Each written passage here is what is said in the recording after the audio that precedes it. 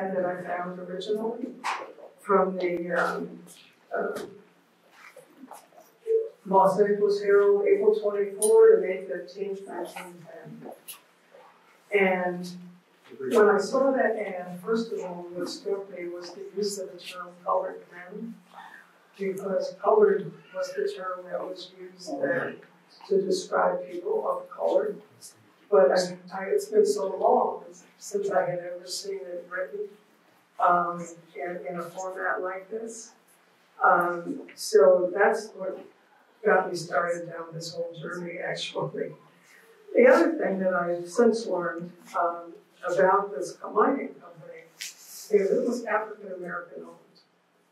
And when you think in 1910, post-Civil War, that 4 African American men started a mining company, first in Nevada and then in California.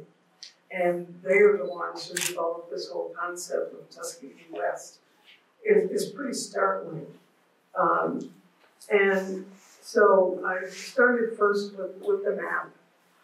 John Massey was born in 1848, died in 1936. He was born in Frederick, Virginia. He was married for 17 years to Lou. They had no children. He was a day laborer. In 1900 was when he moved to Los Angeles, as did many of these people. They moved to the Los Angeles County area first, and that's why this ad was placed in LA.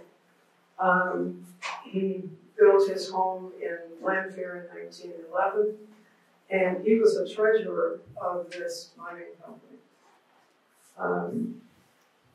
And their one-room house was 8 feet by 16 feet. And they had another building which was 15 feet by 25 feet, and it had 2 rooms, and they had a chicken corral. And their crops that they grew were barley and Hafer corn, which I've since learned is a version of the South African corn that's grown for animals, to feed animals with. You'll notice that in all of the artwork, you'll see an image of a flower or flowers. And I use flowers in my regular, not my regular work. This isn't my regular work, but in my other artwork, I should say. Because flowers to me represent the living element, because they are the things that grow. And my biggest challenge in creating all of this artwork was to still stay true to my own art and what I was doing outside of this particular exhibit. Because I'm not a figurative painter, and there aren't enough images of these people to really develop a figurative story about them. So I decided that I would use the state flower of the states from which each of them came, and use that in conjunction with the color or the California coffee itself. So that's the history of the creative process. And then I'm going to talk about John Richard Bolton. I can squeeze over here. He was born in 1853 and died in 1936, born in Missouri. He was married for 26 years to Molly, and they also had no children. Interestingly enough, in Missouri, he already owned his house free and clear. And then they moved to, in 1890 is when they moved to the Los Angeles area. He was described as 5'10" with dark eyes, dark hair. He worked as an expressman, and in today's language, that would be a courier. He was a laborer, contractor, and also a teamster, because he did work for a company that had a union at that time. He was literate. You'll find if you read some of the bios of many of these people, they were not literate. They could not read or write. And some of their applications, you'll see they're signed with an X and someone else's name to verify that they were the person that they said they were. He owned a total of 160 plus 160 acres, and he raised a variety of different products. but he was the incorporator of the Dunbar Water Company. 3 of the families pooled their resources, and they built a well in which they would bring up the water and then make it available to some of the other families. I think 6 women who had actually homesteaded in their own lands. And it's kind of when you think of women homesteading in 1910, had to be a difficult situation. Hattie was born in Missouri in 1850. She was listed as female, black, and keeping house.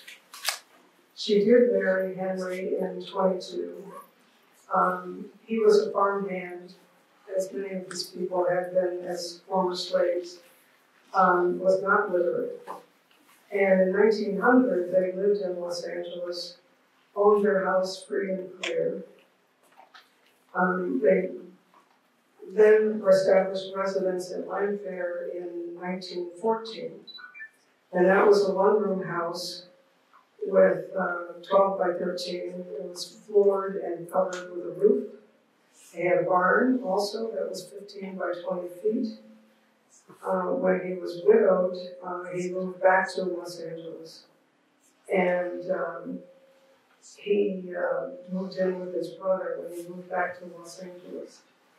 And you'll notice in each of the panels, there's this kind of a treatment. And so once I decided to use the map as part of the artwork, I wanted to somehow or other show the migration of where they had come from. So I developed this iconography of extending the tract, size of the tract, and their number out to here, and then looking it back to a map of the U.S. from 1910. So that you got a sense of their movement was what I was looking for. And again, using the state flower plus the California poppy. Summers was built in Virginia in 1873. He enlisted as a private in F Company 10th Cavalry in Washington, D.C. He was also a member of the Buffalo Soldiers. And the Buffalo Soldiers, which some of you may already know, they were the first park rangers for the National Park Service. And I was not aware of that before I started this, but I knew of Buffalo Soldiers and had friends back east whose families were also in that same Buffalo Soldier category. He was discharged from the military at Fort Concho, Texas in 1878, and that's when he married Millie, and they were married for 30 years with no children. In 1895, he was granted his homestead, and he lived in Pasadena while he built his home in Lanfair. He was described as 5'10", colored, black eyes, black hair, and a laborer, and also owned his house free and clear, and was also literate. In 1916, his wife died, and then after he left Lanfair, he moved to Pasadena, and then he was at the U.S. National Home for Disabled Volunteer Soldiers, and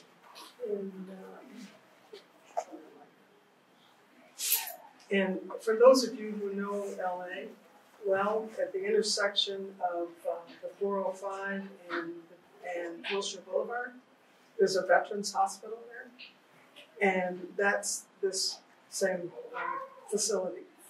It's been there since then, and that's where he and the other Civil War veteran, that's where they ended their lives, spent the last days of their lives, I should say, there. And then this one, sorry, I need to come on this color. I don't know if you can see it from there. This was Howard Frank Carter, and he was born in 1881, died in 1935. He was born in Fairfax County, Virginia. he was also a barber, so I tried to incorporate a barber pole, a little bit of a barber pole. That's a whimsical thing. He was described as native-born, colored, medium build, brown hair, black eyes. He was married to Mary Bell. They had one child who did not live. He was registered for the World War I draft, and but also was learned to be an engineer, a tractor engineer. And after he got out, he worked for the PA Rice Company and lived in Oxnard. His home in Landfair was 20 by 40 feet, and I don't know why they listed it. It included 800 railroad ties, but I guess that was important at the time. And the price of the house was $800. He had a 2-story chicken house, which was 8 feet by 19 feet, and the value of that was $250. And he had a barn, a corral, and a garage, and that value was $300. And when he moved to Landfair was when he registered to vote. And it's really interesting because when most of the people who were listed as having registered to vote were all registered as Republicans. And Abraham Lincoln, of course, was a Republican, which is probably why they registered as Republicans at that point. However, when they moved, like he moved then to Needles, and then he registered as a Democrat, which I don't know, I just found kind of interesting. All the artwork I created I did it on my iPad. And then it was printed on the raw linen canvas. And I made that decision about the raw linen way back in the beginning because raw linen is to me the color that is the color of the dirt in the desert, if you will. It's a desert color. And the texture of raw linen without a white gesso primer over it is rough.